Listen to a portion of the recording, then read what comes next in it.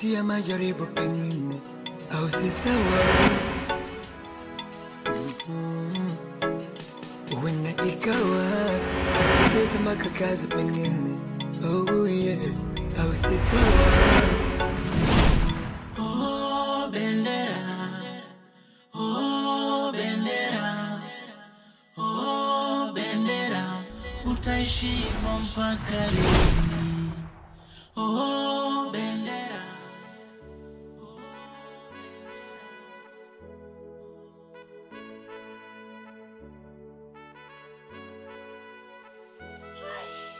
Oh bendera, oh bendera, oh bendera, utaishi hivyo mpaka lini? Oh bendera.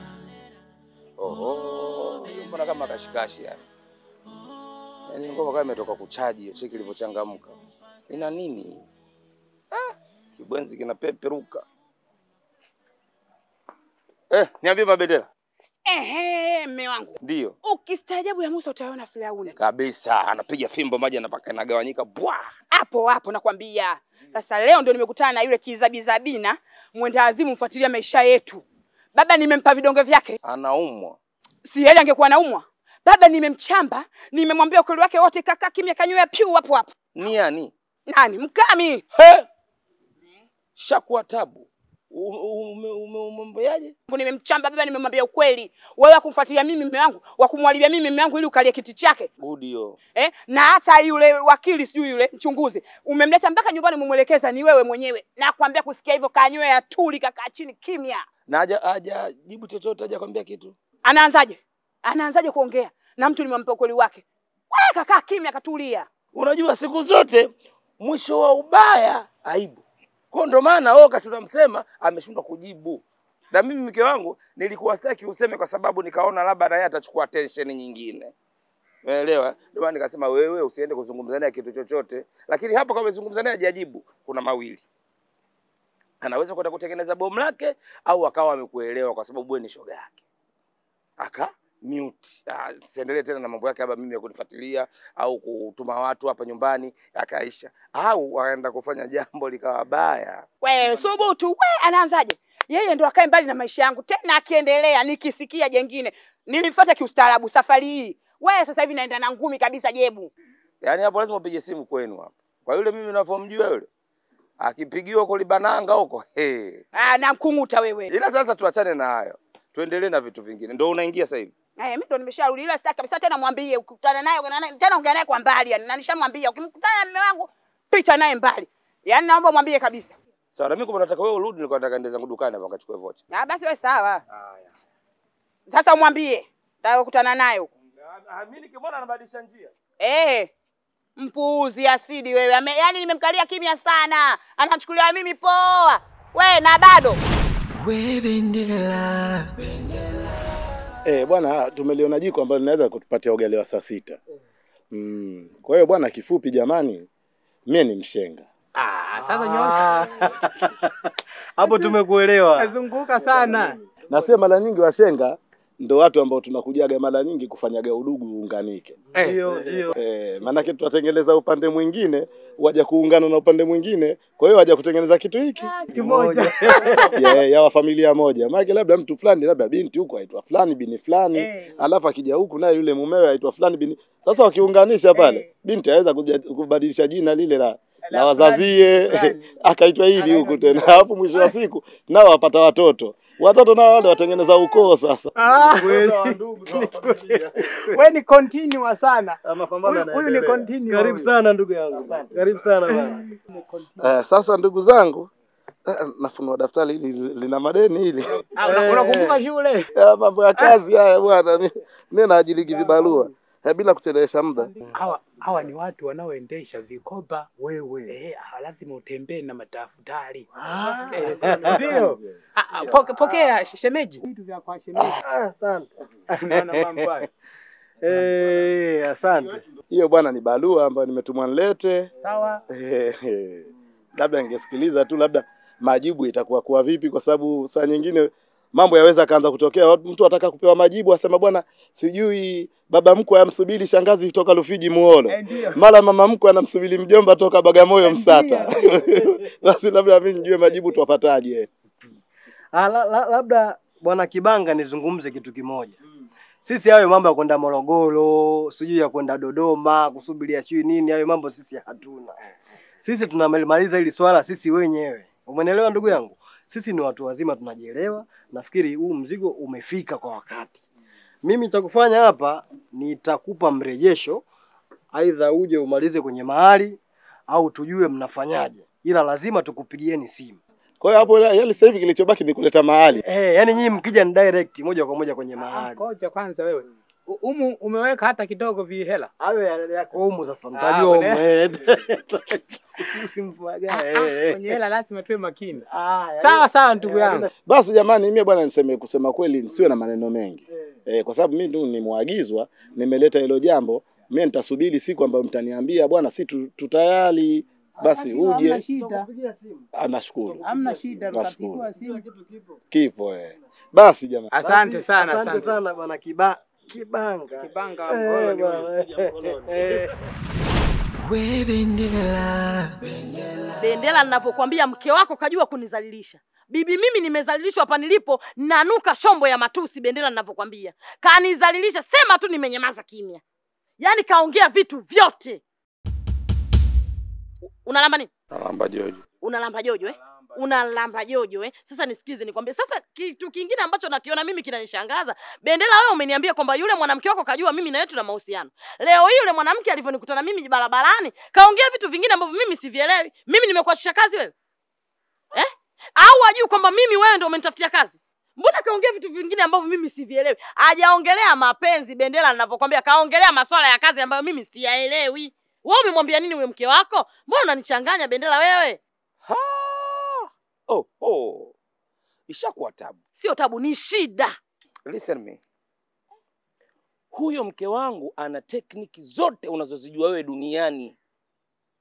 Anakuja katika mfumo wa 442 ambapo wewe ukitia mguu ile inatawanywa. Ukiifuata kule unazungushwa kama azizki, unatiwa tobo. Ukishatiwa tobo inaletwa kati ujue bao.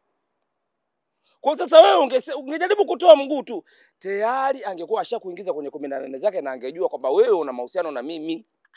Kwa hiyo sawa, mimi nimeelewa bwana Bendera. Unataka kuniambia pale mwanamke wako alivyosema wewe ulisema na tindikali. Kwa pale alikuwa naye. Na kama alikuwa naye aliweka wapi? Anayo. Kaiweka wapi? Mke wangu ana mkanda ule wa kuzuia tumbo. Yeye anaificha kwa hapo. Ukifungua kwa hapa anaificha. Unaona? Ndio nimeona basi. Sawa. Umeona hapa? Hapa ndo anapoweka. Sasa wewe ungejichanganya anaivuta hivi kama ninja. Ndio. Sham kama katoa panga afa anakupiga wa. Haya, alikuwa na kile kidude cha kupuliza. Alikuwa na kile kidude cha kupuliza? Sio cha kupuliza, kile ni cha kumwaga kitovi anafungua na kumwagia moja kwa moja. Ila sasa wewe kwa sababu ulikuwa mstaarabu, umefanya kitu kizuri sana. Mimi ndio nimenyamaza kimya. Dumu katika maisha hayo, usijaribu kumjibu.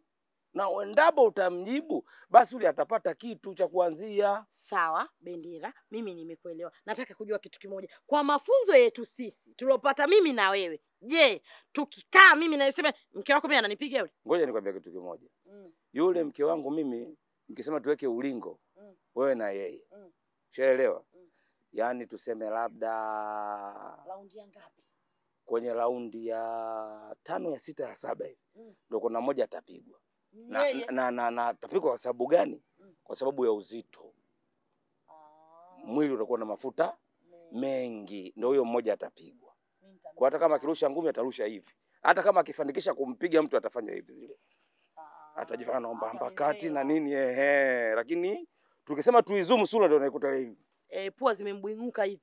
Hapa kavimba. Anavimbaga humu. Umeelewa inavimba maeneo hayo Sijui umeelewa maswala. Unanielewa ninachokizungumza. Kwa sasa usije ukafa ulingoni. Sawa.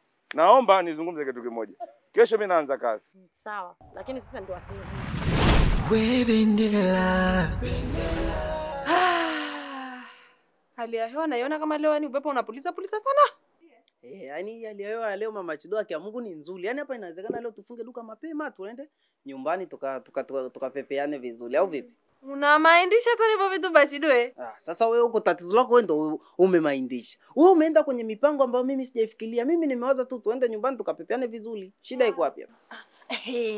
Kwanza subiri. Kuna kitu nimekikumbuka baba Chiduo. Hivi siku ile tulivyoenda kuomba msamaha kwa Kibanga. Kibanga alikupa hela. Ukaichukua. Je, uliitupa? Ile hela? Ile hela mama Chiduo, ile hela bwana. Ile hela mimi ninayo. Ile hela mimi ninayo mpaka leo na sijaitupa. Hivi uone kama ni mtego baba Chidu? Hivi kweli wewe hata mwenyewe kwa kujifikiria kabisa kwa akili yako. Kibanga sisi tumpelekee hela ya kumwomba msamaha. Baada ya kurudishia wewe eti akwambia wewe chukua tu. Na kwa akili yako ilivyokuwa ndogo baba Chidu kaisi kama anakupenda sana, ukaichukua. Yule mzee sio chizi. Tunanielewa vizuri, ana akili zake timamu. Anaweza kama amekupa hiyo hela turudishe hapa dukani tuchanganye na hela zetu za hapo dukani. Mwisho wa siku tunashangaa tunaanza kupururuka, tunaenda kulima ndizi. Mimi sitaki. Si unanielewa? Kwa sababu yeye hatuwezi sisi tukampa hela, yeye akaturudishia na sisi tumepeleka hela kwa ajili ya msamaha. Anaturudishiaje wewe? Kuwa na akili wewe, machele ya kucheza wewe Bachidwe, bwacha upuuzi na tamaa za ajabu. Unajua kitu kimoja mama Chiduo, ngoja nikwambie kitu kimoja. Wenyewe wanakwambiaga potele mbali uchawi hauendi kwa mentali. Sawa? Unavyosema hivyo kwamba uchawi hauendi kwa mentali. Ile hela mimi tangu siku ile nilivyokuwa nayo mpaka leo hapa, ninayo, sijaona tofauti yoyote, sijaona mabadiliko yoyote na sijapululuka, mbona niko fresh tu, baridi barafu, acha uoga wewe. Yaani sikiliza nikwambie kitu kimoja. Yaani kwa usalama wako. Sasa utachagua mawili.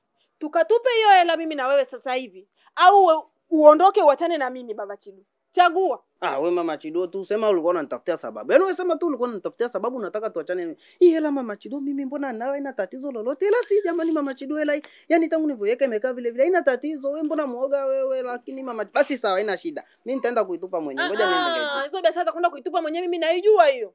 Baba Chidu mimi naijua hiyo. Si unanielewa? Usinifanye mimi ni njeree au kanifanya mimi ni maongoko basi na akili timamu. Mimi ni mtu mzima babu. Twende tukatupe wote. Mimi si ndo nilipokea, acha tu nikatupe mwenyewe, kwani mpaka tukatupe wote. Twende tukatupe wote hiyo hela. Mimi sitaki kabisa ile je ingia hapa ndani eti. Mimi sitaki manuksi ya ajabu ajabu. Yalo nikuta anatosha baba Chidu bwana.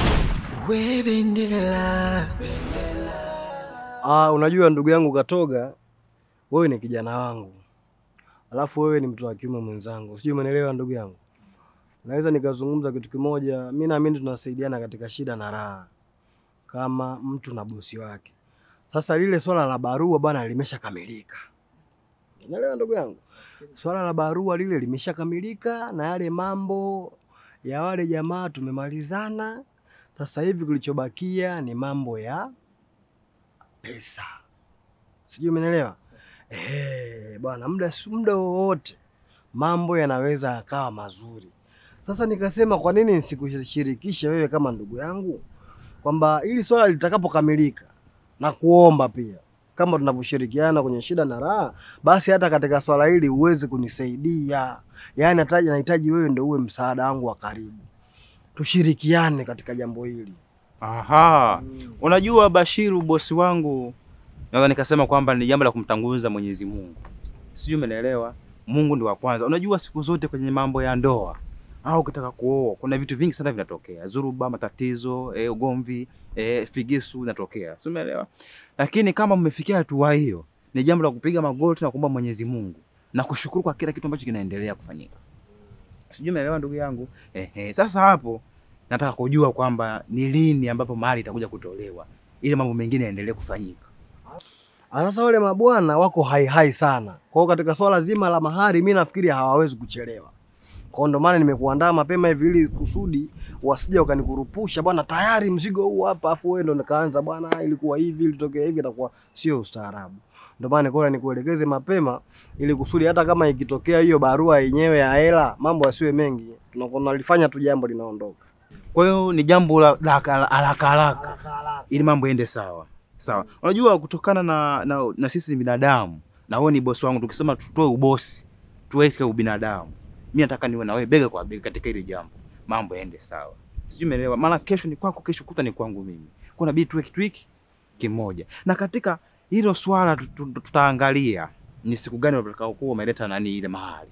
Na siku ya sherehe. Na siku ya sherehe mimi naleta migunia hii ya mchele. Na hapo katika migunia miwili ya mchele naongeza na mbuzi mmoja. Akia Mungu wale Mungu mzazi. Basi hakuna tabu ndugu yangu, kikubwa tu nashukuru kwa hilo. Kama utatia uzito katika jambo langu, basi hata na mimi likitokea la kwako Mungu anaweza akanisaidia. Ukisema kama natia uzito utakuta nimeharibu mambo yote. Sema natia wepesi. Basi utatia wepesi. Basi mimi nikajua ni uzito, kumbe ni wepesi. Basi sio mbaya ndugu yangu, nitashukuru utakuwa umenisave pia. Kaka, basi limeisha ndugu yangu. Katoga bwana. Una vituko. Basi sawa. We bendera.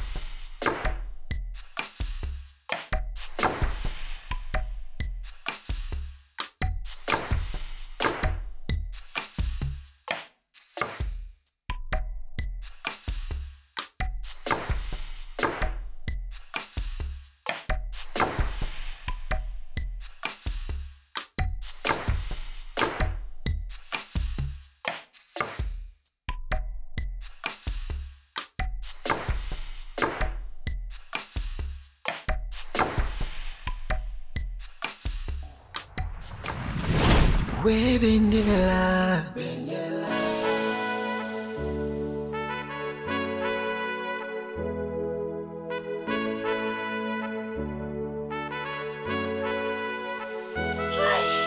Oh bendera. Oh bendera. Oh bendera. Haya saizi shemeji. Safi tu.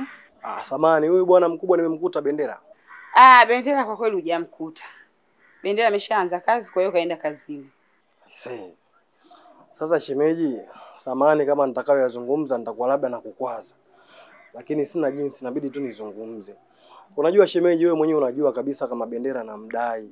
Na pesa aliyonipa Bendera ni ndogo kiasi cha kwamba haitoshi, yani sema tu kwa sababu ni mtoto wa kiume mwenzangu siwezi kumdai ile ngengengi na kwa yani mpaka dakika hii sielewi shemeji yangu. Alafu isitoshe leo nina ugeni nyumbani kwangu. Watu wanakuja kutoa posa nyumbani kwangu pale na mimi ndo mtu muhimu sana. Kwa hiyo lazima baadhi ya vitu vingine nivitengeneze mimi, kwa mfano labda soda, vinywaji, lazima nihusike. Na wewe mwenyewe unajua sasa hivi mvua zinanyesha shemeji yangu. Yaani huko maporini wenyewe tunawindwa na maskari, wagambo kibao. Yaani kiufupi nimeyumba yani. Kiufupi yani mpaka dakika hii sielewi.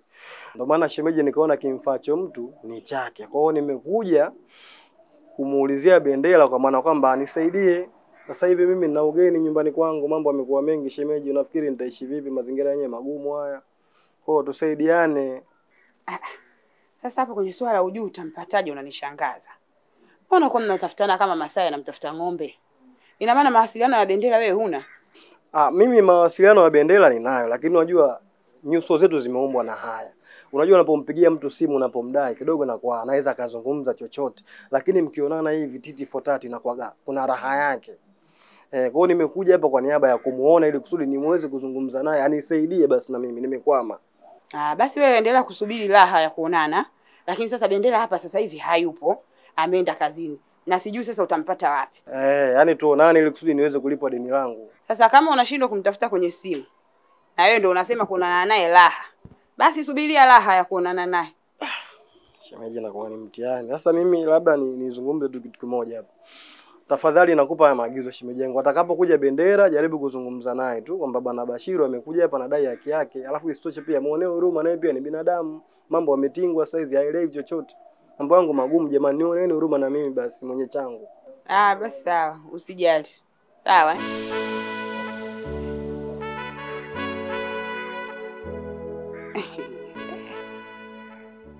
Mtu namdai nakwambia umpigie kwenye simu eti huko na naye la. Subiri sasa kuonana naye. Na ndo kashaanza kazi. We Bendera.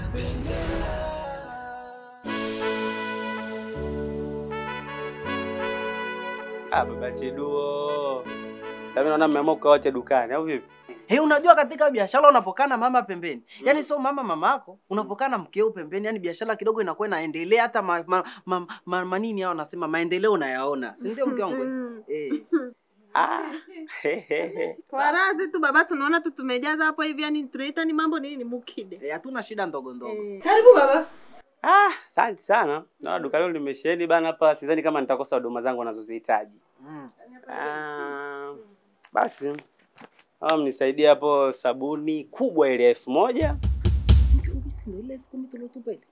Chukua basi hela kwanza, nikiwa naendelea kueleza unachukua hela. Hatuna change. Basi hilo sio tatizo kwangu. Sasa basi tanigaia na spaghetti pale. Spaghetti unajua, lakini nao nikwambie tambi basi kwa Kiswahili nataka nikapike. Yaani iko hivi ndugu yangu, ngoja nikunyoshe tu labda maelezo. Hiyo spaghetti sijui hamna spaghetti wala super kufuli. Yaani hapa change hatuna kwa sababu hiyo kitu unaotaka wewe ni 1200. Yaani kiufupi ipo hivi, hatujauza tangu asubuhi tulivyokuja hapa. Ndio kwanza tumefungua duka mimi na Bachidu, tukaita hapa tuangaliane, si ndio Bachidu? Hako yani hatuna change kabisa hiyo hela baba.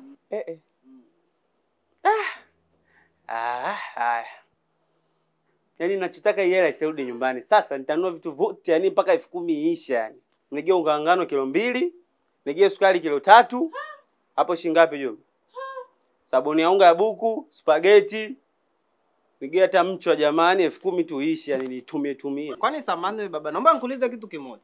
Maduka yote hamna mpaka hiyo lako je umalizie hapa? Si uende ukanunue vitu maduka mengine, kwa nini unang'ang'ania ile duka babangu umetuma uleta kitu gani humu ndani wewe? Basi taki, si umesema change hamna. Basi change isirudi. We baba we. Maana nimekaa kimya nimekuvumilia ndugu yangu, nimeshindwa. Si unanielewa?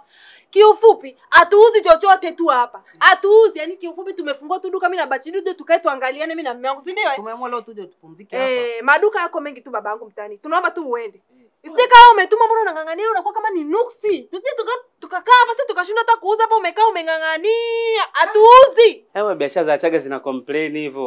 Basi kwa nikienda kununua sasa kule mbele. Poa basi je nikanunue kule. Naenda. Yaani fresh wewe kanunue duka lolote fresh afu si hata atutokuonea hata wivu. Yaani wewe kanunue kokote. Basi ndio hata mchele. Hata mchele wewe. Anatafuna na michele anapataje ujasiri wa kuchukua mchele wewe? Bachidu bila kwambia katumwa kwa sababu afu wewe unataka wewe kwa sababu mimi nilikwambia wewe ile hela usikae nao. Tupe kitambo. Afu ile mbwa mbona tumekataa ila anataka kuingiza mkono kwenye mchele ule. Mshenzi kweli mtoto. Kwanza ule mtoto ana. Unamuuliza nani hapa? Funga duka. Ili iweje? Sikushengia nuksi. We bendera. We bendera. Samahani kidogo jamani. Bila samahani. Ala mfuko yenyewe yote midogo hii bwana. Kwa nitie humu kwenye hazina yangu. Jamani kwanza tunashukuru sana. Tunashukuru sana angalau leo mmeweza kutupangia siku ya kuja kukamilisha jambo letu, lile jambo la mahali lile. Na kweli yale maelezo yenu mliotupa sisi tuliyafuatilia kwa kina. Tulisoma ile karatasi yote, vile vitu mlivyotuandikia, ile kuanzia mkaja wa mjomba, sijui mkaja wa mama ilikuwa mkaja wa mama Alafu tena kulikuwa kuna mkaja wa bibi. Alafu kulikuwa kuna mkongojo wa babu mule. Kulikuwa tunatakiwa kikoi, blanketi 2, shuka 2, takiwa jembe, sufuria kubwa, vitu vingine hata kuvitaja hapa maana mliandika mpaka ng'ombe. Alafu usisahau na kisado. Lakini bwana sisi katika kufuatilia maana tulienda kuulizia pale lile soko lile. Lile soko letu pale. Sasa lile soko bahati mbaya si unakumbuka kuna kipindi liliungua pale Kariakoo. Paliungua, kwa hiyo baadhi ya sehemu yetu nyeti kabisa imefungwa. Kwa hiyo kuzulula pembeni sasa hivi wamekaa wale watu wa pembeni tu. Kuulizia bwana vile vitu vya uzwa hali kweli. Na sisi katika kupiga kwetu hesabu tuligundua ukijumlisha vile vifaa ambavyo vinatakiwa kuletwa labda pamoja na mahali afika 1,200,000. Kwa hiyo mahali basic ilikopo ni 500,000, si ndio basic. Lakini huku 700,000 ilikuwa kwa ajili ya vifaa. Kwenda Kariakoo pale bwana kuulizia vile vifaa twakuta vya hali vyafika mpaka 3,700,000. Nasema toba. Mlienda kwa machinga. Kwa bwana bi kakaa pale akasema tukaekana kitako. Tukaanza kujadiliana. Kapiga zetu soga tukaingia kwenye hizi simu za sasa hivi hizi. Za kupeluzi. Kaingia Google kule tuangalie hivi vitu tunaweza kupata wapi kwa urahisi. Basi bwana pale tukachungulia nchi tofauti kule Korea Kusini kule kuna sehemu moja inaitwa Seoul, mji mkuu wao kule. Tukasema tuangalie vipi bidhaa kule tunaona nguo bei rahisi kidogo. Tukasema achana napo. tukaenda tena sehemu nyingine Malaysia, Kuala Lumpur. Basi kuangalia Kuala Lumpur kule na kwenye hola. Tukapika mpaka Amerika Kusini huko, Venezuela, sijui Bolivia, Colombia, kule tukakutana na watu wale wa kufanya yaani muda wote wa kidogo yumba yumba. Ila bidhaa tukapata sehemu moja Bangkok, Thailand. Kule bwana bidhaa wauza bei rahisi sana. Wewe unakubali kupelekwa na wewe shuka nyamisati. Mshenga samani. Alafu wewe na uongo unao. Baba, hebu subiri kwanza, ngoja. Ndio vimetoka kwa Bangkok. Kweli kabisa. Kweli. Kweli. Bangkok unapajua wewe Thailand? Sijakanyaga. Basi kule kuna mji fulani kama Shanghai wacheza kwenye maji. Wanapozaliwa tembo. Tembo ndo wanatoka kule afu ndo wanagaiwa duniani. Tunaliwa tembo Bangkok wanasambazwa duniani kwa. Kama mahindi ya msaada. Sawa ndio hivyo vitu gani? Sasa huyu ametembea sana ujue. Ametembea sana sana. Na huyu ndiye aliyonisaidia mimi mpaka kujua hizo habari za Bangkok huko Thailand. Kule ndo tukaagiza hivyo vitu. Kwa hiyo vile vitu sasa vipo tayari watia kwenye maji. Sio kwenye maji, yani kwenye ile chombo ambacho chatembea ndani ya maji. Ndo waleta huko. Vipo Kisiju umesema. Kisiju Pwani. Kisiju Pwani. Tayari vipo Kisiju hapa. Zinashuka Nyamisati. Hapa tu Nyamisati pale ndo inashuka. Sawa Nyamisati. Basi bwana, vikishashuka pale Nyamisati nafikiri baada kama siku 3 siku 4 tutakuwa tayari vishafika huku tutaje kuwakabidhi. Sasa leo tukaona sio mbaya kwa sababu siku ya tukio na ile mahali pale nilisema yabaki 500. Mahali mara nyingi watu hawatoi yote. Sisi tukaona si heli tutangulize angalau nusu. Hii sio nusu, yazidi nusu, 300,000. Yabaki 200,000. Ile 200,000 ile yule bibi harusi mwenyewe atakapokuwa ameolewa labda aje nyumbani atakuwa na mahitaji yake labda ataka zile nguo za ndani na nguo za ndani bwana inabidi ziagizwe Taiwan. Sababu unaweza ukaenda bichi. Kwa kweli Unatakiwa ionekane kidogo nguo ndani nzuri au? Alafu kuna muda atatakiwa ile vaa ile ambayo ina mkanda mmoja hivi. Kama manati. Au unasema nguo za ndani zipi? Za ndani hapa yani Tanzania kama vitenge vile polyester vile mabatiki. Maana kuna watu wengine walitorokaga na doti 10 za kanga. Kaenda nazo Zambia. Akaomba nauli. Nipenda. Monica wewe. Tuliwaoa hapana, 80 kidogo. Tulikuwa tunajadili mambo yetu kidogo. Sasa bwana mimi mjomba huyu baba. Bwana huyu ndo mjomba, yule baba. Yule baba ya binti, huyu ndo mjomba. Huyu mjombae. Mjomba nilikukabidhi wewe barua, leo nikukabidhi jamaa. Mengine yote ndio kama tulivyoongea bwana. Mimi bwana Kibanga, hii barua mimi nimeipokea vizuri. Umeelewa bana? Sasa unajua huyu binti mnampeleka mbali sana. Kama mlivyosema Bangkok, Thailand kwa wale wazee wa hivi. Yaani huko vinatoka vitu tu ndio vinakuja huko, hatuwezi kumpeleka huko. Utamwona tu hapa kwa choma vitumbua. Yes, ndio hiyo lakini kwa pasipoti anayo binti. Si hela hii hapo tamchukulia. Sasa labda nizungumze kitu kimoja. Kiutaratibu wa Kiafrika kabisa. Siku ya kutoa mahari kama hivi inatakiwa huyo muhusika awepo. Sijui umeelewa ndugu yangu? Uko sawa. Ni lazima tumjue. Jomba. Baba. Mimi labda niseme kitu kimoja. Asha kumsimatusi kiukweli. Lakini mwao kama boye ntozeni, yani mna mimacho lakini hamuoni. Hivi kweli mwashindwa kuelewa hapa? Katika kutuangalia sisi, hamuoni labda nani hapa hapa kanzu ile silki, ya belemeta vizuri, yapigwa pasi, ile ya wanakshi hata mkimwangalia usoni hivi tabasamu bashasha labda, la waka mtu wamuona kabisa, kaenda saluni leo, kanyolewa na bwana Makame, apigwa sklabu zile toka asubuhi mtu. Kwa hiyo sasa ngoja niswalike na mimi la kwangu. Wewe unataka kuniambia mwoaji mwenyewe ndio huyu? Jamani.